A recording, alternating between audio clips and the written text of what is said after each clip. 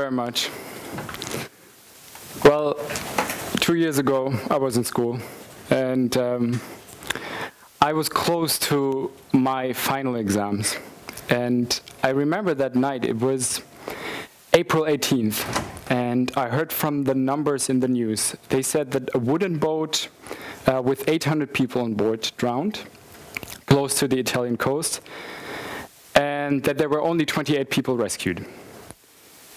And, well, that was 5 months after the rescue, the governmental rescue operation Mare Nostrum had ended, and there was a lack of rescue vessels in the area, and there was a lack of help. So I thought, we need to do something. And especially because the public reaction, that in theory everyone said there needs to be some changes. In future we need to avoid such tragedies. But in practice, nothing really changed. So I thought maybe we can do something. And well, it wasn't the idea, yeah, now we buy a ship and then we start. I sometimes Googled like ships for sale, but there were only some ferries from Bulgaria, which were more than €1 million. So I thought I would make a try, and I tried it in May 2015, and I called a shipyard. And I used like the strongest voice an 18-year-old man can have, and I said, I want to buy a ship 20 meters long where we can take 150 people on board. There was no reply, because the man on the other side of the line realized that I had no idea what I was talking about. 150 people on a 20-meter vessel is not possible at all, but he didn't hang up. And in the next 30 minutes, he explained me about the constitution of rescue vessels, different type of rescue vessel, and so on and so on. And at the end, he gave me a number of an old, experienced captain from Hamburg. And I met him, and he liked the idea, and we started. Yeah, my name is Jakob Schoen. I'm 20 years old, and I founded Jugend Rettet in 2015. We are an organization which was founded and is managed by young people. What is young? Pupils, students, below 30, let's say.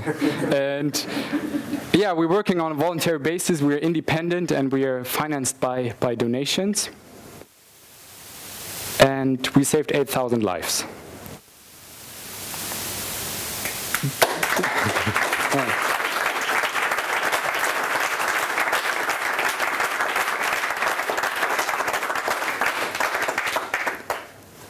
The goals of Jugend Rettet: first, saving lives, and second, involving other peoples in the idea how important it is, first, of course, to save lives, but second, to create an awareness of the situation in the central Mediterranean Sea. Those are the two goals of Jugend Rettet. But to get one step back, we started, and okay, we said, what do you need for saving lives? We need a ship, we need people, and we need a home port to operate from. And we need about 300,000 euros. And the best would be if we get them in the next 6 months, because we wanted to get started in summer, since the majority of people are crossing that route in summer. But where did we have any experience? We had no experience, and we had a lack of experience, let's say. Where do you find a ship? On the internet? Somehow eBay, or it was difficult. Where do you find the people who operate such a vessel? Maybe also on the internet. Home port, we didn't know. Maybe we might had an idea of funds, where to maybe do some fundraising and raise some funds, but that was it. And what we did was, yeah, we tried to write emails to those people that we thought who might have an idea, who might have knowledge, who might have experience, in those 3 parts of the project where we didn't have any.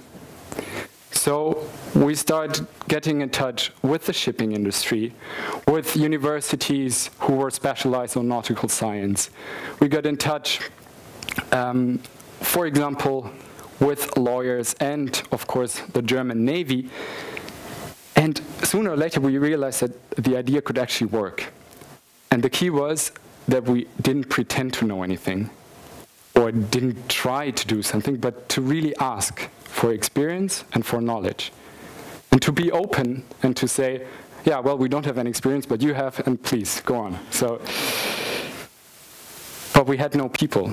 I skipped one back because the operational part worked better and better. But we had no people, and we needed people. And so we somehow sat in the train and visited a bit of Germany.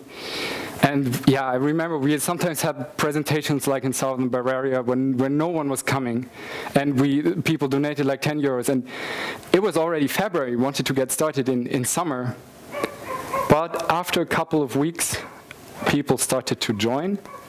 And that's what we call our ambassadors, young people who go to schools, who go to universities, who go to local businesses, spread the idea, and of course raise funds for our operation. Those are students from Liechtenstein, those are students from London, young people from Berlin. It's very mixed.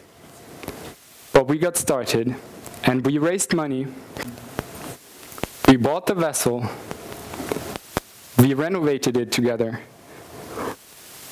We brought it to Malta.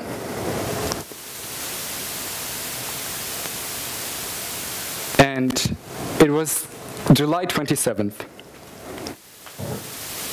Sorry.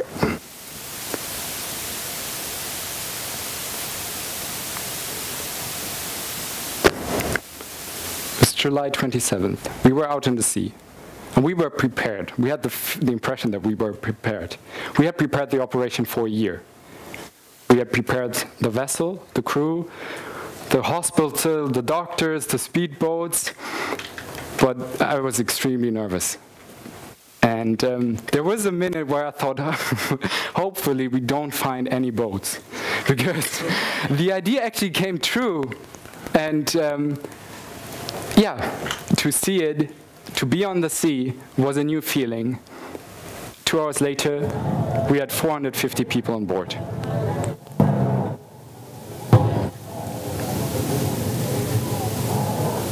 We rescued the people from 5 to 6 wooden boats, 12 meters long, more than 150 people on it.